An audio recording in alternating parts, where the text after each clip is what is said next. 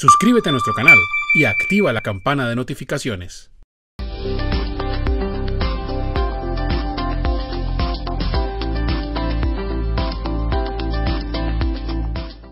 ¿Cómo se debe liquidar y pagar el IVA en la importación de productos terminados producidos en el exterior o en una zona franca con componente nacional exportado? Ojo que eso estaba en el 459 del Estatuto Tributario, ¿sí? Luego de ser modificado con el 8 de la Ley 1943 y otra vez modificado con el artículo 8 de la Ley 2010 de 2019. Y les voy a mostrar una cosa delicada porque voy a buscar acá un documento. Este documento es un comparativo con la versión de las normas que fueron afectadas con esas leyes 1943 y con la ley 2010. Y esta de acá es la versión de la norma hasta el cierre del 2018. Esta es la versión de la norma durante el 2019 y esta es la versión de la norma durante el 2020. Los que quieran tener ese archivo de Word, que es muy importante, entonces lo consiguen acá en el portal con este enlace. Lo consiguen con este enlace que está aquí.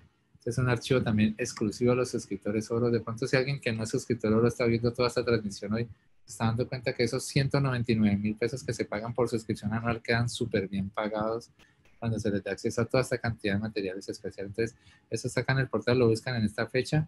De ahí es donde se descarga ese archivo de Word. Y el 459, entonces, trae un parágrafo, ¿sí? Esta fue la versión que rigió durante el 2018, está durante el 2019 y está durante el 2020. Y el artículo, entonces, dice parágrafo. Cuando se trata de mercancías, voy a leer la versión que rigió durante el 2019.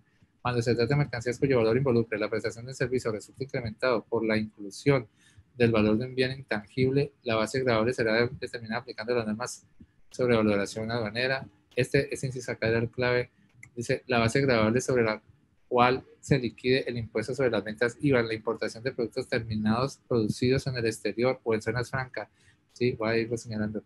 Con componentes nacionales exportados será la establecida en el inciso primero del artículo de este artículo adicionando el valor de los costos de producción y sin descontar el valor del componente nacional exportado.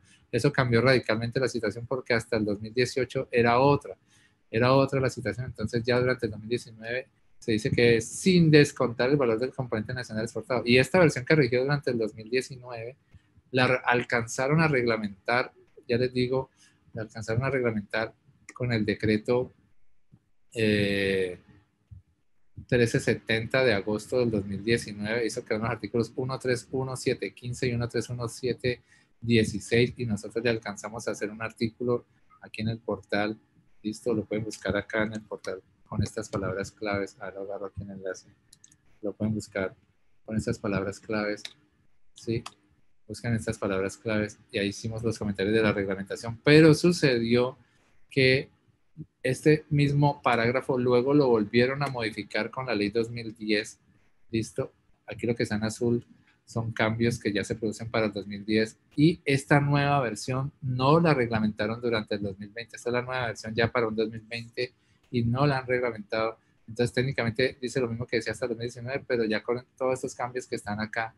Listo, entonces hay que leer, en ese momento la versión dice, la base gravable, va a leerlo un momentico, la base gravable sobre la cual se liquida el impuesto sobre las ventas en la importación de productos terminados producidos en el exterior en zona franca con componentes nacionales exportados de manera definitiva o introducidos de manera definitiva será la establecida en el inciso primero de este artículo, adicionando o incluyendo el valor de todos los costos y gastos de producción y descontando el valor de las materias primas y los servicios sobre los que ya se haya pagado el IVA de conforme con el certificado.